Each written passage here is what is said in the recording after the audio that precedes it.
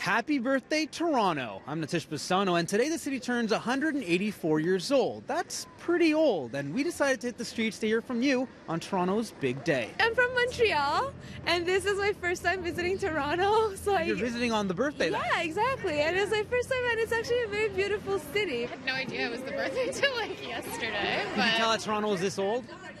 No, well, I knew it was pretty old because I know we're obviously the country is 150 years old, and Toronto's one of the OGs. Could you tell that Toronto is this old? No, it looks actually quite new. What is your favorite part of the city? I love where I live in the West End. Yeah, in Little Portugal area. It's just so fun to walk around and you see lots of different restaurants, bars. There's always new pop-up shops. I'm loving the ice skating and all the outdoor activity. To me, Toronto is really young.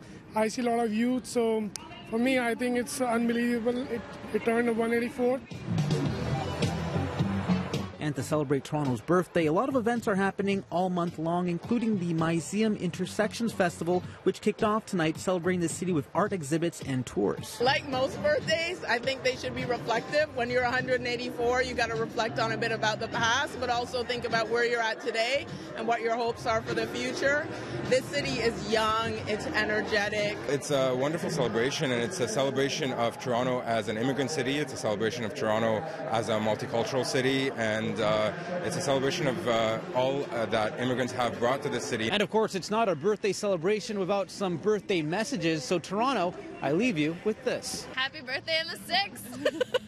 Happy birthday, Toronto. Happy birthday, Toronto. Stay classy. Happy birthday, Toronto. Hey, happy birthday, Toronto!